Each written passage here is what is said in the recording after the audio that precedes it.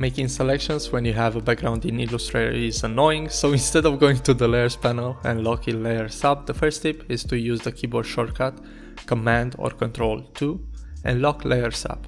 That way you can interact only with the elements you want to without messing the whole thing up. If you like to speed up your workflow, instead of looking through the layers to see which elements are locked, go to Illustrator Preferences and look for the Selections and Anchor Display option.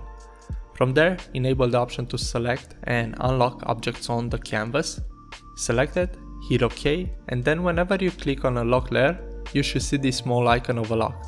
Now you can make a selection of the elements that are unlocked and move them around till you find something that works. You also have the ability to quickly move lock layers as well by unlocking them. That way you have full control over your illustrations and not rely so much on the layers panel. The second challenge was whenever I had an icon and needed it to align it with the text element.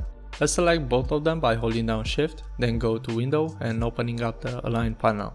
As you can see, if I choose to align it to the top, the icon will actually align with the bounding box, not the actual type. Same thing below it, leaving us with a huge gap.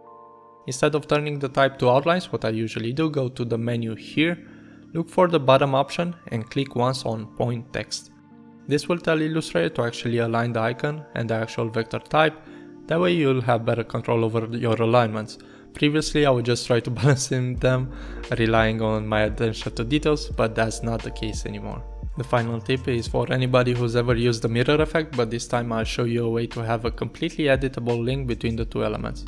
Select the element you want to duplicate, go to Object, Repeat, and then choose the mirror option. This will give you a focused view of the two elements and some options. Click and drag the first handle, and that way you can place the center point of the reflection. The amazing part of this technique is that the elements are linked and completely editable. That means that you can scale them around, rotate them, or make small adjustments before you are ready to actually save the vector graphic. At the top left corner you can go out of the mirror element and always come back to it to make any further changes by clicking twice on it. Like this video if these tips were helpful and subscribe for more. Let me know in the comment section if you have any other questions and I'll make sure to answer them. Thank you for watching, see you in the next one. Take care everybody, bye!